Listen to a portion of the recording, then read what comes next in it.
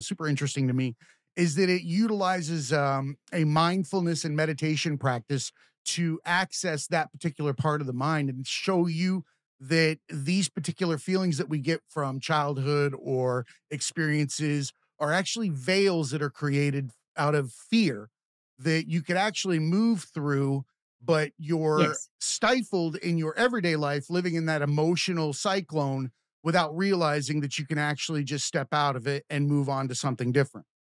Exactly. I wouldn't even call it veils. I would call it even layers that Mm, sometimes are so tough, one layer above the other one, that it's hard for you to access the one that's really the one mm, which is most underneath.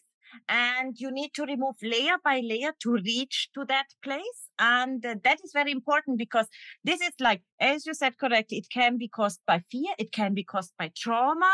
It mm. can even be caused by a kind of misunderstanding in your childhood.